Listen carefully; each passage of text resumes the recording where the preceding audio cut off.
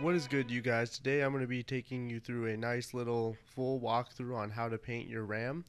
Mostly, obviously, the memory heat spreaders, the heat sinks, not the actual PCB board itself, because that's just not how it works.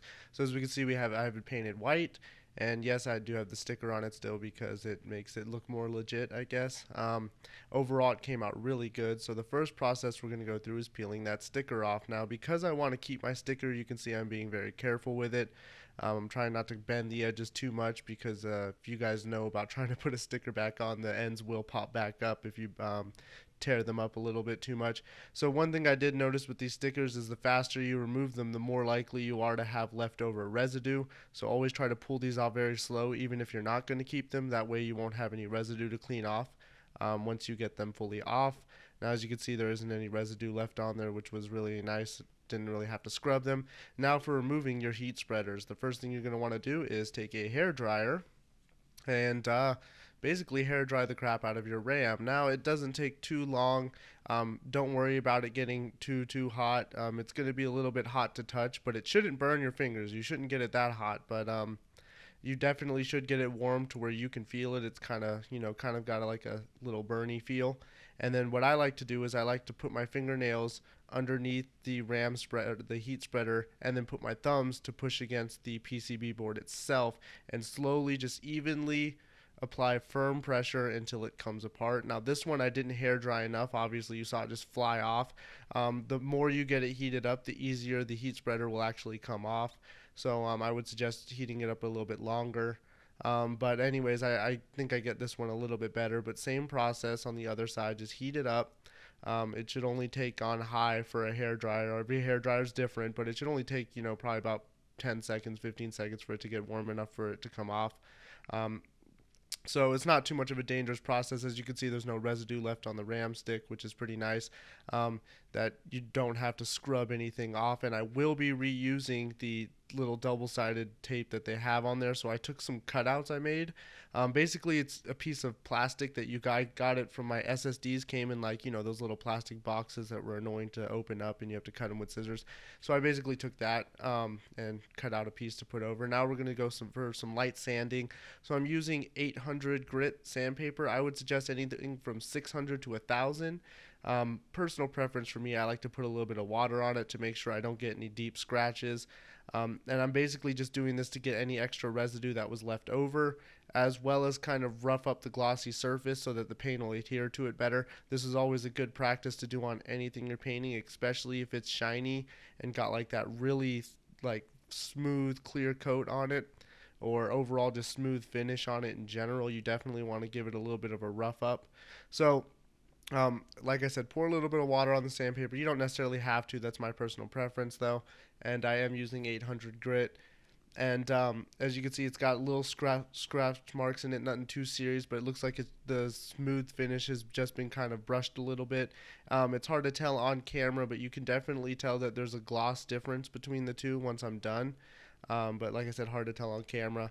But that'll just help the paint adhere. So for paint, I'm using VHT flame-proof exhaust paint, as well as a satin clear coat, because I want to make sure that I get a nice protective layer over it. I wouldn't necessarily recommend using any clear coats on a heatsink, but this is RAM, and overall the RAM doesn't get too hot, and it's really not going to make too much of a difference what color paint these are or how thick it is, though I wouldn't suggest putting anything thick. So as you can see, I'm laying a very thin layer on. Very thin. I'm going to let that dry, and that's basically going to help the next couple of coats adhere. It's going to give it something gritty to jump onto, so the paint doesn't just kind of I don't know how to explain it, but if you were to spray something very shiny and glossy, you would definitely see what I was talking about. So you always want to give it that really far away mist coat first to kind of give that gritty feel to it. So basically I just keep repeating that process until I've got them practically all the way white, like almost all the way white, and then I'll throw my final coat. fully on there, give it a nice, not completely thick, but definitely a nice full coat on there with the spray paint. Always remember to continuously shake your can, as well as try not to use an empty can of spray paint, because you could get splatters and drips. Now for the clear coat, I just did one clear coat, one coat of it, satin clear coat. Decently, not completely, once again, thick, but a nice full coat on there. And that's basically just to help protect it, so that way I don't scratch them easy, because I am using a flat paint, and RAM is something that you touch fairly often, more or less. So the finished product came out really great. It actually even had almost the same shine and glare. It actually looks exactly like it should, like it came like that, especially with the factory stickers back on. I know the camera's a little bit out of focus here. I don't know why it did that, but it definitely looked really good in person. And the full finished build, I've actually painted my heat sinks for my motherboard. If you can see there, they're white as well. But yeah, that's definitely basically all there is to it. Now, some things I would tell you guys to keep an eye out for is don't use half-empty spray cans, or 25% less, I would say, left in there. 50% is okay, but if you start to get to that 25% range, you really start to get to the point to where you're going to get random bubbles and drips flying out of the paint can, from the lack of compressed air in there and lack of paint in there. So it's definitely nice to make sure that you have a decently full can of spray paint when you're wanting a nice finished coat, as well as with the sanding process, it's always nice to rough up an edge a little bit before. I would not suggest using 300 or 200 grit sandpaper. That could definitely leave scratches, especially in some in the type of metals like this, the aluminum and stuff, and steel and all that stuff. It could definitely scratch it more than you want it to. So it's always a good idea to wet sand that with some really high grit sandpaper. 600 to 1,000 would be preferable. I wouldn't go any higher, because it's you're basically just going to be wiping it down with a rag, and that's mostly just going to polish it, if anything, if you're at like 1,500, 2,000 grit sandpaper. So definitely things I would suggest if you are painting something like your motherboard heat sinks. I did not clear coat those, obviously. I would suggest just using a very nice thin flat paint, hopefully something with heat dissipation. That's why I went for exhaust paint.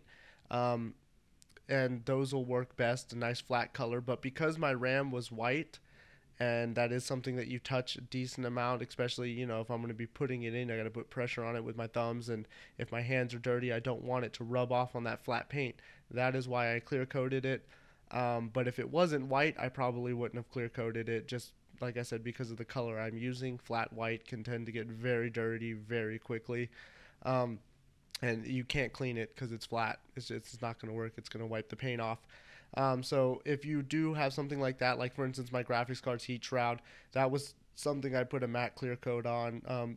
Things like that is fine, but when it comes to a heatsink, I would definitely suggest not clear coating it unless you have to.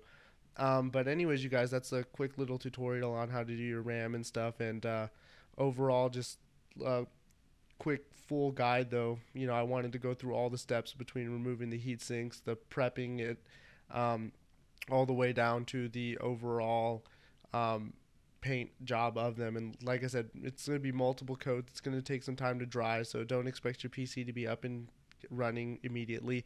And another thing is also to make sure that you let it fully dry before you touch it.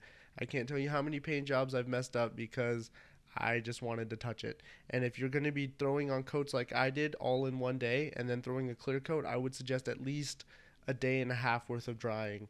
Try not to push it, because even after one day, after that clear coat's going to take so long to dry because of the coats underneath it not fully dry, it will scratch, or it will put a dent in it if you touch it with your fingernail or something, or tap it against something sharp. It'll just peel the paint right off. Once it fully dries, it'll be good, but I would leave it at least for anywhere from a 24 to 48 hour period to dry completely. But anyways, you guys, that's my RAM painting, and my system is all done. Maybe I'll do a video on what it all looks like.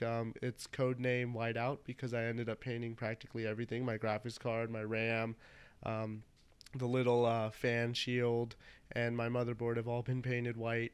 So it's codename whiteout. That's my computer's name. Well, anyways, you guys, this is Steven with All Talk On, and I'll catch you guys later.